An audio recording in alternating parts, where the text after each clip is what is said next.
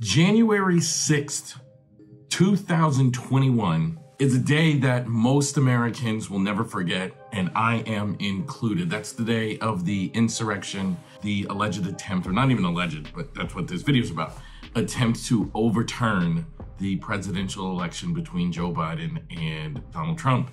And today, we're gonna get into a part of the psychology of that day, because one of the leaders of that event, an organization called Proud Boys, the leader of that event, a man named Enrique Tarrio, I think is how you pronounce it. He's been convicted for a while, but he just got sentenced. He's got the longest sentence yet, 22 years, and we're gonna talk about it. But first, I'm Elliott Connie, I'm a licensed psychotherapist, and here in the Therapist React series, I talk about the psychological aspects of popular news stories and pop culture events. And I want you to learn from them, I want you to gain information and knowledge, and this is an important story, so I wanted to cover it. I want to talk about my day on January 6th, 2021.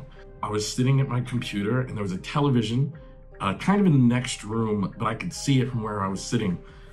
And I was talking to this employee, kind of a very sensitive conversation. We were in the process of letting this employee know that she was no longer gonna be working for us. And the employee screams like, "Oh my gosh, they're storming the Capitol." And I look at that screen and I see something that I never thought I would see, which is people just bum rushing in to the Capitol, breaking windows, destroying things in an attempt to overthrow the election. If you remember, Mike Pence was supposed to certify the election, and Donald Trump had been pressuring him not to do that, thinking that in not certifying the election, the transfer of power from one president to the next would not happen. And these people were all bought into this idea, and they participated at an event called the Stop the Steal rally, where lots of people spoke, including Rudy Giuliani and Donald Trump, and then they went and stormed the Capitol. Who hides evidence? Criminals hide evidence, not honest people. So, over the next 10 days, we get to see the machines that are crooked, the ballots that are fraudulent, and if we're wrong, we will be made fools of. I'll never forget the sight of seeing senators running for their lives. To this day, I honestly believe if they had caught Alexandria Ocasio-Cortez, if they had caught Mike Pence, if they had caught a few kind of high-ranking Democrats, that there would have been harm brought to them. I remember watching a particular security guard like being one man against this mob running down the hall, later realizing he was a hero because he was guiding them away from the Senate floor.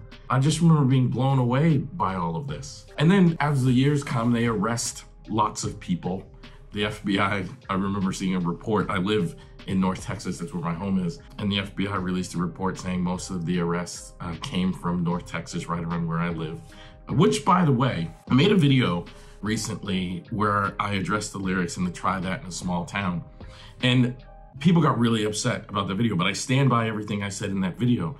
The people saying like try that in a small town, they came from small towns and did the acts of violence that they're claiming don't happen in small towns. My point in that video is violence happens everywhere and people commit violence from everywhere. And this idea of try that in a small town, it talks about who's insiders and outsiders. So if you're a city person, you're in this town, try that and there's gonna be consequences. Well, ask Ralph Yarl what it's like to be in a small town, knock on someone's door, and be viewed as an outsider. So that's why this kind of language is so dangerous. But I digress. Back to January 6th. Now, in the subsequent years, lots of people have been arrested and tried and convicted, and this is by far, Enrique Tarrio's conviction is by far the conviction that led to the longest sentence. And he said something, he hadn't said anything publicly, he said something in his sentencing hearing to the judge where he said he regrets his actions on that day. He said, "I'm not a criminal." His lawyer described him as a misguided patriot. He said he's no longer going to be involved in politics, and he regrets all that he did and said leading up to this event. And I thought about that for a minute, and I had two thoughts. Number one, regret. Regret is a very, very difficult thing to live with. So we need to make sure we're behaving in ways that don't lead to regret, which is a 100% impossibility. We're all gonna do things that we regret. We're all gonna say things that we regret. It's just part of life. And when we do something that we regret, we need to atone for it. We need to speak up about it, like Enrico did. He stood up in court and said, I regret my actions that led up to this event. I regret my actions on that day. He absolutely expressed that. But then the other thing I thought was, well, are the people going to hear this? Because there are still people who believe this election was stolen in spite of no evidence to that. I've seen people not acknowledge that this was a violent, deadly day, even though people died and people experienced violence. This party, people who were storming the Capitol that day, claimed back the blue, but it was a ton of police officers that were attacked. Some of them have lifelong consequences, and some had passed away. Not only is it important to understand we have to own and express regret, but we also have to open our minds to new information that may be contrary to something that we previously thought. These men, mostly men, are standing up in court saying, I believed a lie, and my belief in that lie caused me to take action for which I am now going to prison. Another leader of the Proud Boys was sentenced to prison for 15 years. Another one, 17 years. This guy, the leader, 22 years. Like, these people are standing up acknowledging, like, it was a lie I bought into, and as a consequence, I did a whole bunch of things that I now regret.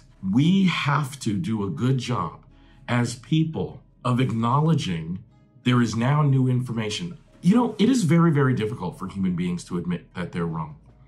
I really believe that a lot of people who went down this path, one of the things that's hard for them to do now is realize they were duped, realize they were tricked, realize that they had fallen for something that is not true.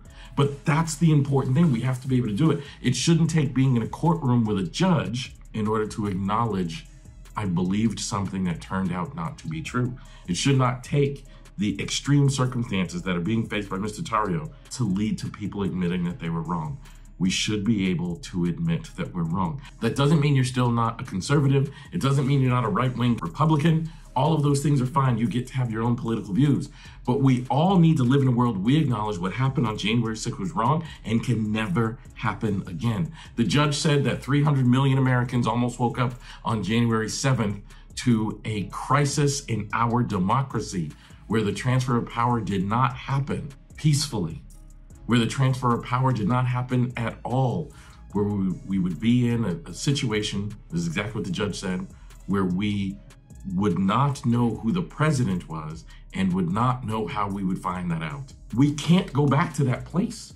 I don't care what you thought politically, and I don't care whether you thought the election was stolen or not. We all have to acknowledge that going down this path led us to trouble. It is shocking to me that we do not.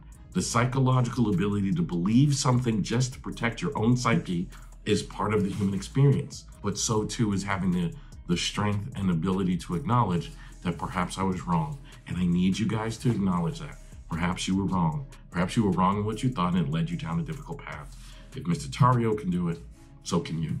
I know some of the things I said in this video is gonna upset some people, and let me tell you, I don't care. It's the truth, and it's the real psychology and why we do what we do. But I still would love to hear your thoughts, so please leave a comment below and let me know what you think of this video. But be nice, there is no reason to talk. People have, you can disagree with passion, you can disagree with anger, but be nice, be kind, be respectful.